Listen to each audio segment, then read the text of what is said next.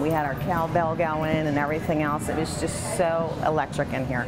Last time they played Japan, it didn't turn out as well as we had expected. So to be 5 minutes into the game and have 2 goals and by our hometown girl was awesome.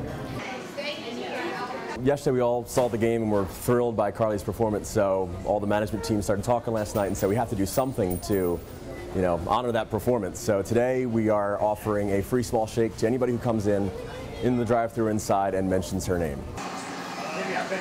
Last night it was insane. I don't know that I've ever seen an event like this here ever. It was like the Super Bowl. It's inspiring. She's obviously great at what she does, and we hope to see her on the Wheaties box real soon.